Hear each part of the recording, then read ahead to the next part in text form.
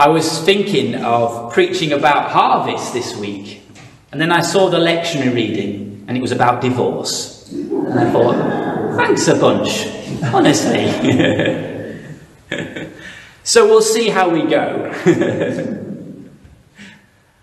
Now, there was a song that went around in my childhood. Some of you might recognise it, some of you might not, but I think it was in the charts when I was probably kind of like young, 10 or 11 or something like that. And it was called, I've Got the Power. Anybody recognise it? Yeah.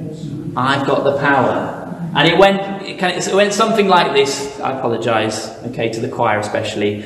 I've got the power, duh, duh, duh, duh, duh, duh, I've got the power. Brilliant. There we go. You might put, my choir might want to put that on your repertoire. I don't know. You might not. I've got the power. And I think what's really crucial to understand today's gospel reading, and I think it's really crucial to understand the world we live in, is to understand that word power and what it means. I think power is still an incredible and important force in the world. Whoever's got power and influence can do a lot in this world.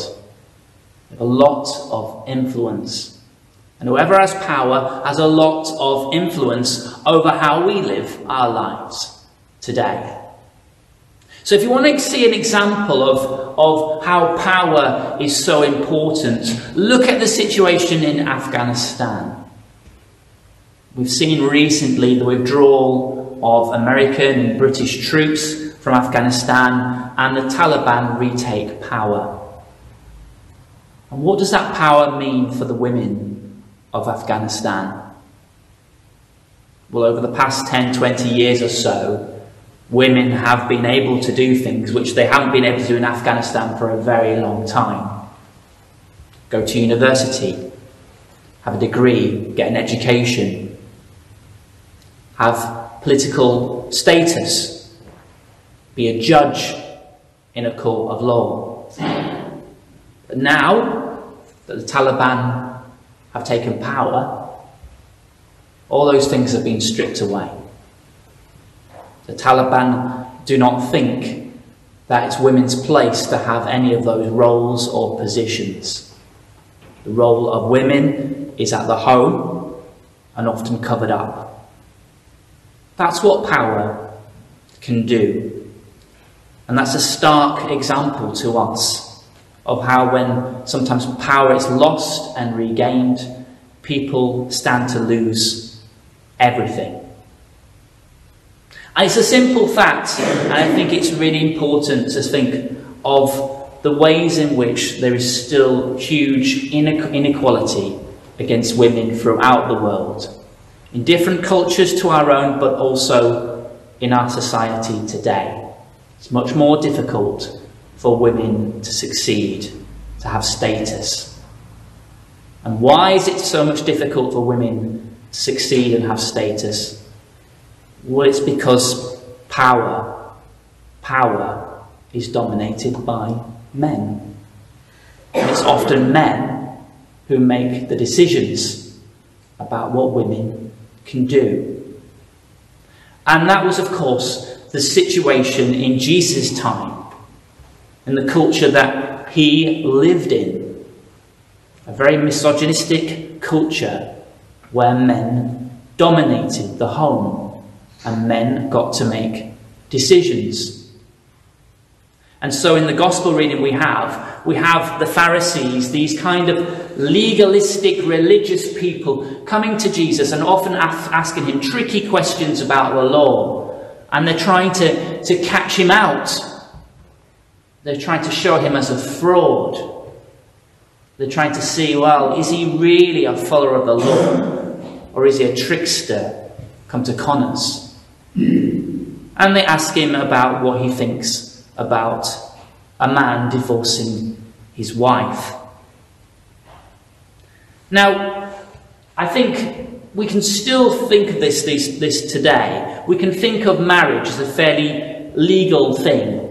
And I think throughout its history, marriage has been seen that as a social contract, as a way of families joining up. And it's often been the situation in marriage that, again, women have been the victims, that they don't have equality. They don't have to make their own decisions. It was often very much a contract between families, with women having no decision-making power whatsoever. And that was the case in Jesus' time. And it was the case, and I think it's still the case in many cultures, that when a man wanted to divorce his wife, wanted to get rid of her, there were mechanisms for him to do that were abusive and wrong, leaving the women on their own and in difficult circumstances. And Jesus knew that. And so Jesus' response to the Pharisees is to kind of state what was in the law all along about men and women perhaps not being able to commit adultery and divorcing themselves. But what he is doing, he is redefining marriage in the eyes of God. In the eyes of God, in that description of Genesis, which we've read this morning, the image of marriage is of a partnership between man and woman. A partnership where they became one flesh. A partnership of love and trust, and yes, often forgiveness. And it was a partnership not just with two people, but with a third, with God himself. Now, I think Jesus, and I think you often see this in his Gospels, is gradually challenging, in sometimes very subtle ways, the culture of his day about how they treated women. He's often seen talking to women, sometimes talking to women on their own, which I think would have been still scandalous for a single man to have done that. Talking to women who were deemed prostitutes and kind of like the people who you just avoided. Jesus challenges the system. He challenges the way that we see women.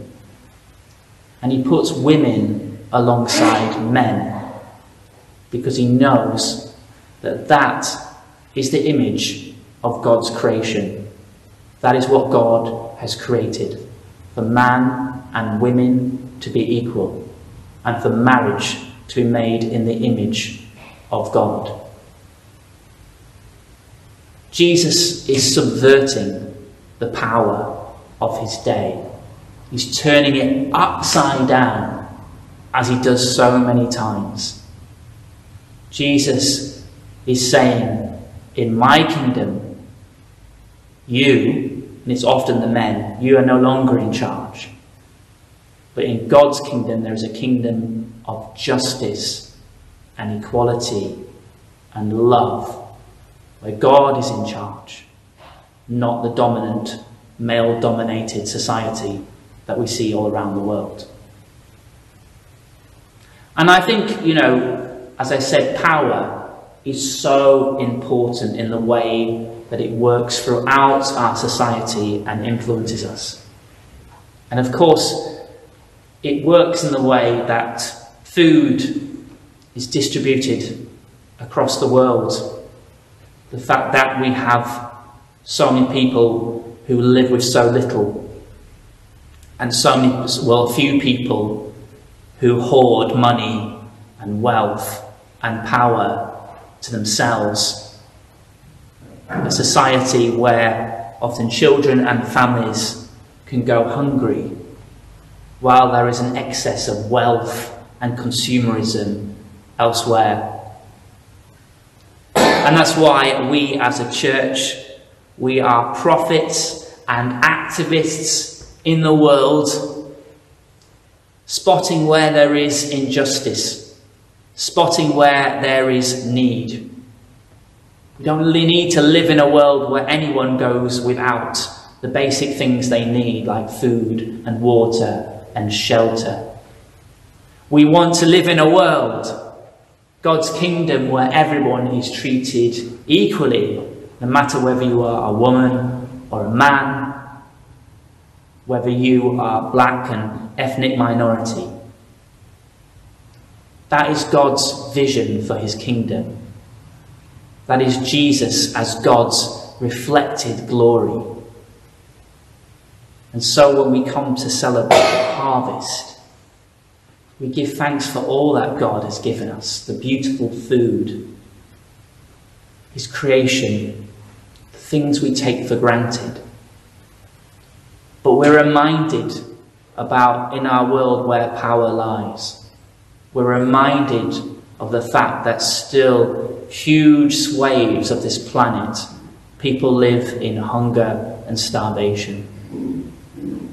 We're reminded that in huge swathes of our planet, people live under unjust regimes who hoard power to themselves and do not distribute food fairly. And as a church, we pray fervently and passionately for God's justice to prevail. Amen. Amen.